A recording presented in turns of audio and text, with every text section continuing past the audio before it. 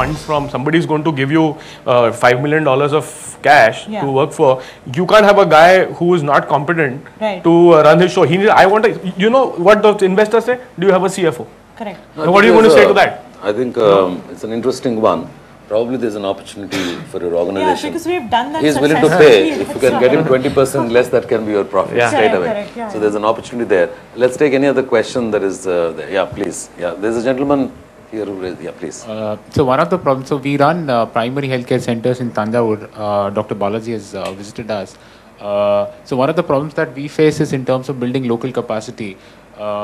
As in we, from our perspective, the entire management team comes from outside of Tanjavur, and we have sort of tried to evolve this model over there. So what we face is a very big problem in terms of building local capacity and trying to see if we can get a local talent to head the the operational entity. So can you share your views towards that, because we see that as a very big problem in terms of our setup. See, probably I'll take this question. It was a challenge initially for us to be able to find talent which is local, which has the bandwidth to handle the task. But it's no rocket science. So therefore we had to get people who are extremely motivated, passionate to go anywhere they like. But after a while, what we call IPMs, idiot-proof methods, the investment that you do in systems and processes, so that the time that it takes and the skill that is needed to do a job is much limited. Once I went to an advanced country, I went to this fast food place and I said, can I have some French fries? That person looked at me very blankly like that, as if I spoke some French or German or Japanese. I said, maybe my accent was bad. Then I didn't understand why he's not understanding. 3 times I repeated the question. Then in the back there was all these lovely pictures of fries and all that. I said, that one? Oh, number 8. Sure, I'll get it. So the system, they have done it in such a way. Now I might call it French fries, I might call it aloo ke patake or whatever stuff. But that guy knows very clearly this is what the customer wants is written there. It's very easy. So it'll take a little while. It'll take a little while. Once you build the systems, then anybody can run it. It's no rocket science. But initially, like you said, we didn't know what we were getting into kind of a thing. And when you're creating the first emergency healthcare system for the country, nobody has a clue how to do that. And though you bring capability from outside, as you build it, then a lot of that becomes clarity comes in. And at that point of time, you don't need rocket scientists to do those jobs. I don't know if I answered your question. Yeah, we'll take an order, last one. So I just stole your time. Yeah, first of all, thank you. Great session and good insights. So as a young professional, I think I'm less concerned, especially at the entry level, I'm less concerned with the compensation. But what worries me more is the lack of clarity in my career trajectory after joining the social sector. I just wanted to hear perspectives from both the talent acquisition side and the entrepreneur side as to what we can do to bridge this kind of concern. You should probably ask the plans of the guy who is hiring you. What are the plans for this organization? Is it going to grow? Or are you still in an experimental stage? Or what is the potential to grow? That you have to use your judgment probably at that point of time. Because one thing which we always used as a bait was, okay, today it's hard work, toil. But this learning, when it grows, when this organization, and you are the first mover there, you can always get into the next level and the next level when this grows. So you can probably evaluate an organization's growth potential before you ask, before you take a job offer. Second, I think, why would you like to join that social sector? First of all, what's your motivation to join an organization like that? And why that particular organization amongst? Is it only for a job? Or is it something more than that you are looking out for? So you need to answer those questions, have clarity within you before you probably look out for those kind of things. Yeah. So he also obviously pointed to, you didn't want to call Rajiv, so entrepreneur perspective. So keep it very short so that we'll go to another question. Yeah, there's one more question there. Yeah. You want me to comment on him? No, I mean, are you looking for a job? There, I think this panel will get 10% commission on whatever happens. Fair enough. So that's the hiring charges for free. All right, gentlemen, yes. It's for some people, it's very easy, or rather they make their mind to join a organization, non-profit organization. But when it is for non-profit, there are a lot of dilemmas in a person, how the growth is going to be in future, especially financial growth. So many of my friends ask this question, I don't have any answer. So what's the possible answer for this? First, I think probably the answer is in your question. Then, if that is not there, then I'll ask. First of all, he has been saying that social sector is not for profit. The only fellow who is not for profit is here, me. So he is talking about profit. All social enterprises are talking for profits. So we can talk privately to say how I will deal with people who work in my organization. Yeah, because without profit, for you profit can't sustain. You can't sustain. He's going to make profit. money. I He's truly getting believe that. He got a sexy office, so there's no problem. Yeah, like Jack Sim, he's the World Toilet Organization. He says you have to be sexy. I mean, that's what changes everything. And you have to. Actually, he got a new acronym: Sanitation, Health, International Technology. Yeah, sounds very cool. Yeah, all right.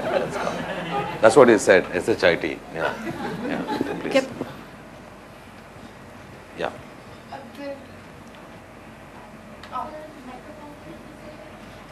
Yeah.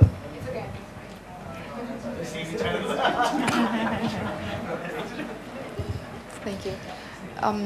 I'm a fellow for 1 year in a social enterprise, and I must tell you that I have a small frustration that I have not been used at the maximum.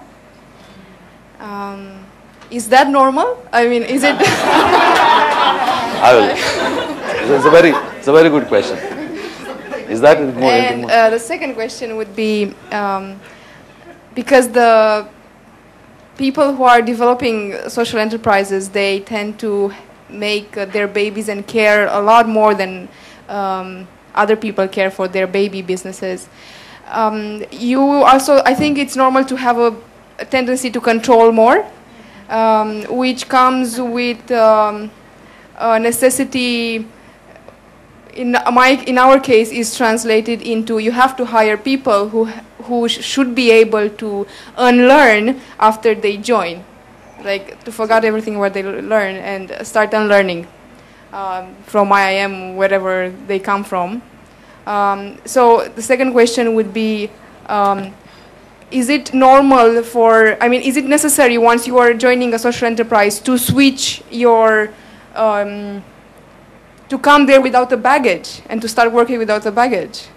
Right. Because you have to have different challenges and solve those challenges. But the first question is more important. Yeah, the first question, no, I think there is a first question. I was also, I stand guilty here. When I was heading CSR arm of Satyam Foundation, ISEC people came and they said, we will give you some international interns. And we are a very diversity freak. So we took a matrix map and said, women, men, Eastern, Western, all kinds of races, etc. We did a beautiful thing. Even Ravi was involved at that point of time. We did all of that planning, invited them, but we didn't plan what they will do when they come. So actually we had to face when one of the interns was so frustrated that she broke down almost in the office. So I didn't understand what I was walking down and everybody was consoling her. I said, what happened? I said, I've been here for about a month. There's nothing much for me to do. I'm just twiddling my thumbs. I thought I'm coming here to serve the world, etc. I mean, my dream is all broken. I understand what you're saying. I think it's a lesson for Indian entrepreneurs, enterprises, when we invite interns, that we do a thorough job, professional job, plan for it, only then invite people. We will never invite people home without preparing the food and then taking care of them and drink appropriately. So I think in this case, there is a lot of intent. And the second one that happens in smaller enterprises, especially when they're growing, is that we somehow think people figure it out. And different cultures have a different need for structure. Probably the need for structure, if you see on our roads, you'll understand that we have no need for structure. But I think that's a great comment that made. I think it's a lesson for all of us. And I'm sure budding entrepreneurs who are there. And we are guilty. Many of the organizations don't, even a large organization like Satyam, did not think well in advance, like a job description, what they need to do. Can I? Well, first, definitely you are not having a very good experience, but there are many people that have very good experiences, and I think that some learnings that we had, because we have been running this program since 2004, and many people after their fellowship programs, or they keep working with these organizations, or they come back to their countries and start a new enterprise. So I think that some learnings that we had, first, the match is very important. So you have to both prepare not only the intern, but the organization. And I totally agree with what he said. The organization must be prepared to receive. You must have something in mind. And also the intern, the fellow, the person should be prepared. I think all the knowledge we bring is very important. If the match is right, you can take the opportunity to use your knowledge. On the other hand, it's important for the person who comes to understand that if it's a small enterprise, maybe we have to be flexible and to understand that things will change and we have to adapt. And also to consider that there are many different learning experiences. Sometimes we only think on a career path, but there are so many opportunities of learning, so being very open to all of this. But most important of all, previous preparation from both sides. I think we'll take a last question. There was a question, a couple of questions that side. We've been left, so from leftist to rightist we will move. You have a question, then we'll come back. Is that okay? So maybe you can pass on the mic to her. So then.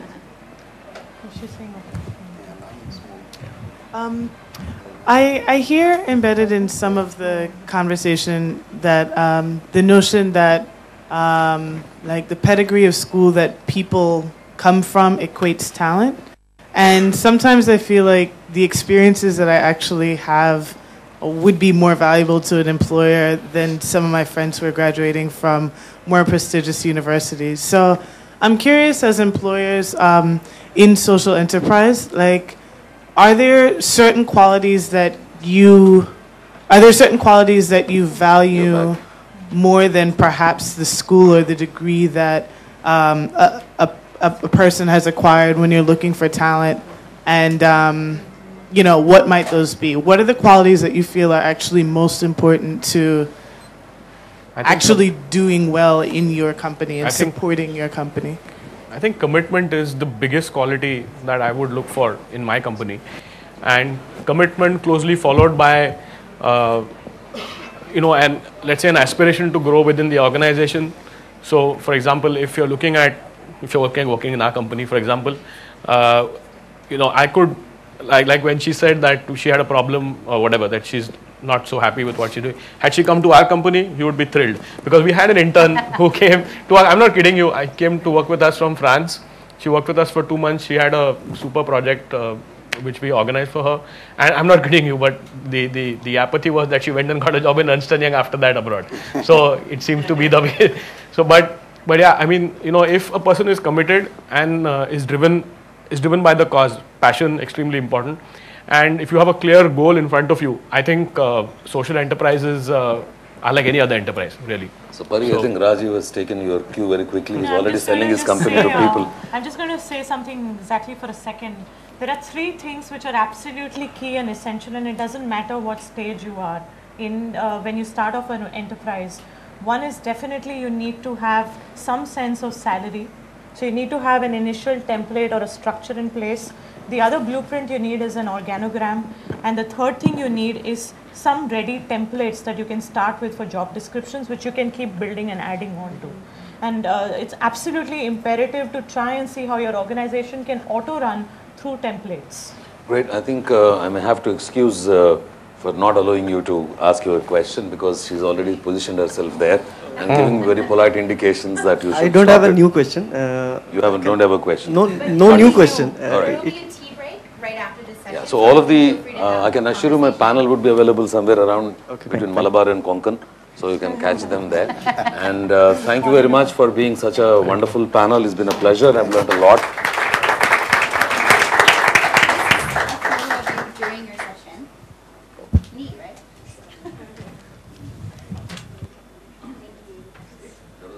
At EMI.